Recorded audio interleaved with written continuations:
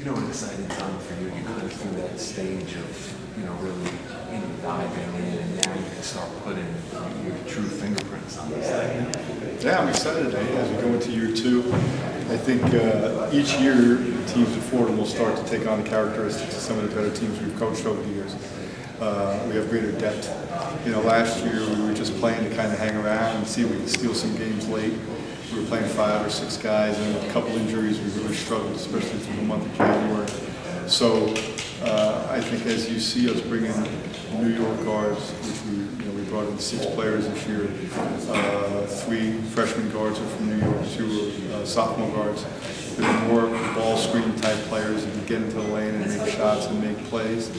They'll take on the characteristics of our team, which are basically pick and roll basketball. Yeah, before we touch on those guys, how much did you have to tweak your system last year? Too much. Too much? Yeah, too much. I mean, I had felt like I had to coach every pass at times, and I'm not built that way. I'm not good like that. Offensively, I really think offensive basketball, like any sport on offense, it's about spacing. And I try to get players who can play offensively and give them the space and the comfort and confidence to play and score. And I think we've done that with the group we have coming in.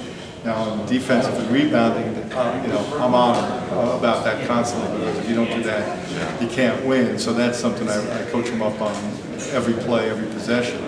But the offensive end, it was difficult for me to coach that way. Back to the recruiting and all the Fordham fans, a real heavy metropolitan and New York feel to your first class. Yeah, well, I still believe, that the best, especially backcourt players, you can find in the metropolitan area in New York.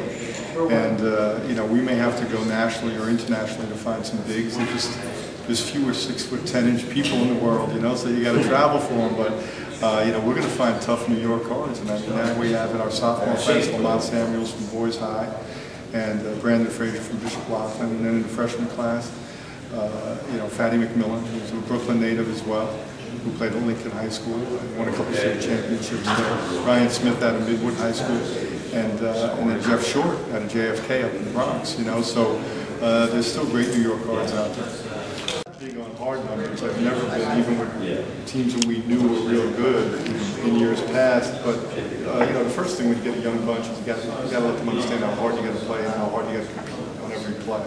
And we'll do that. But I expect us to move up the ladder in this conference at a steady pace. And I'm not very patient, so I could bail them out and say, hey guys, you're only freshmen. I don't expect, that's not the way we're going to do this. I expect them to go out and learn on the job and learn on the fly. And I'm going to let them play through some mistakes, especially early in the year, so we can become a dangerous team later. And at the end of the year, I expect us to be good enough to scare some people and make a run at the conference tournament when we get into late February, early March.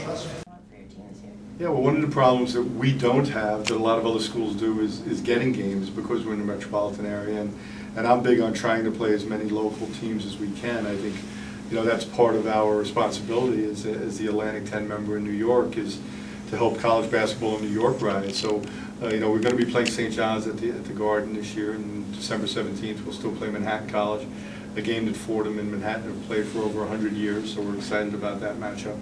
And then you go out there and we're playing Harvard in a 4-year series. We open up at Syracuse. So I think it's a challenging schedule for us, but it's a schedule that allows us to grow as a team. And one of our goals every year is to have a winning non-conference record.